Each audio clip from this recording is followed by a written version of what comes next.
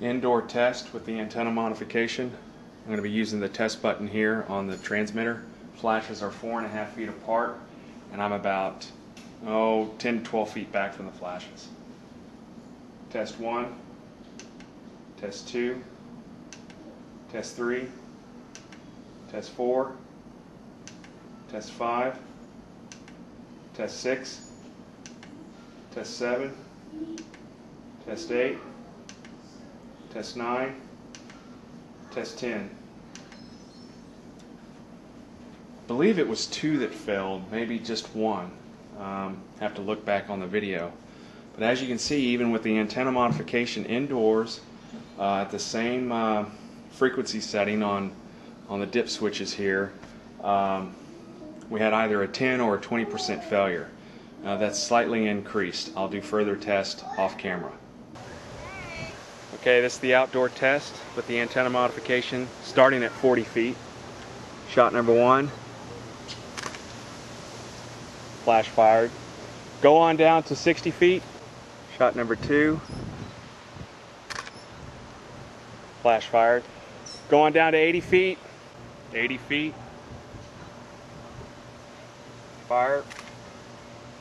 Flash fired at 80 feet. Going down to 100 feet.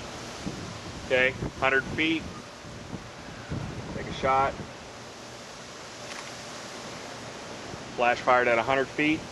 Go approximately 20 more feet to 120. Just approximate it. Okay, this is approximately 120 feet. Okay, it shot off that time at 120 feet. I'm going to do a third shot. Third shot at 120 feet, fired. Fourth shot. Fourth shot at 120 feet, fired. Okay, walk back 20 more feet. Okay, this is 140 feet.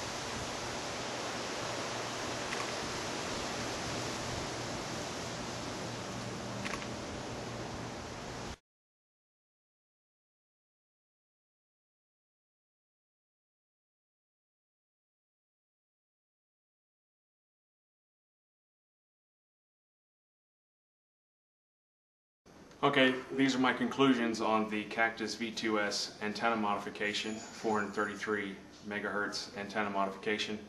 Thanks goes out to Jeremy Custer at jeremycuster.blogspot.com. He's where I got this idea. I don't know if I mentioned it, the antenna was $6.50 and the bulkhead connector was $3.50 from DigiKey. It's about $10.50 shipped to my door. Very affordable modification if you have the materials to implement the modification. Testing indoors with the modification, I increased on average from about 30% failure rate to about 10% failure rate. I went upstairs and I got less failure than I did on the video test, which was 10 or 20%. Maybe I have some radio interference inside here. So again, indoors with the antenna, 10%, without 30%. Outdoors, we went from 60 feet at about a 20% failure rate to 120 feet with a 20% failure rate. Anything inside of those distances, it was very reliable outside. Usually there wasn't any misfires outside to my knowledge. I did testing with dual flashes outside at a maximum range of about 15 feet, and outside with the antenna I got about a 10% failure rate or less. Actually, I was getting higher failure rates inside the house for some reason.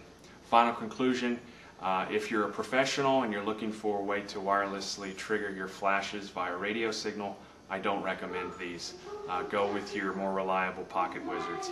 If you're an amateur, you want an affordable way to trigger your flashes in manual mode only. This does not support ETTL, it's just a flash trigger. I highly recommend the Cactus V2s system from Gadget Infinity. Thank you.